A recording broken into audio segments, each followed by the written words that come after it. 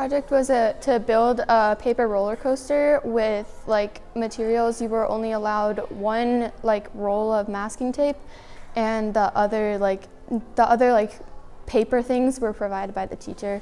It's pretty much on potential and kinetic energy, which is like if it's potential energy, it's not in motion, it's stuck.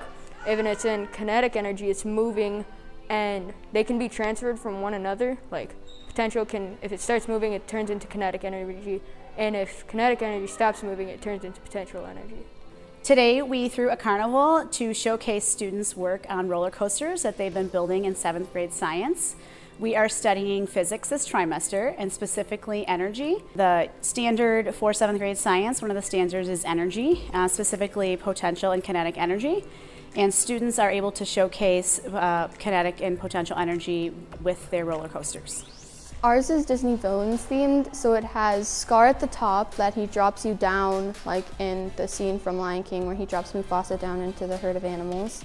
Then it goes to the Queen of Hearts, and it shoots you up again when you see the chest that's with the candies that are filled with the Feed Me cookies that make Alice grow taller.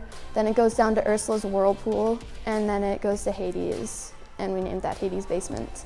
Ours was Adventure Time theme, and so it starts at the top with the marble coming out of the vampire princess's mouth, and then it goes down, and there's all kinds of different stuff around. There's 2 of Finn's swords from Adventure Time. One of the funnels is the marble goes into Jake's mouth, which is the dog. And then there's also like bats for the vampire princess all around the build.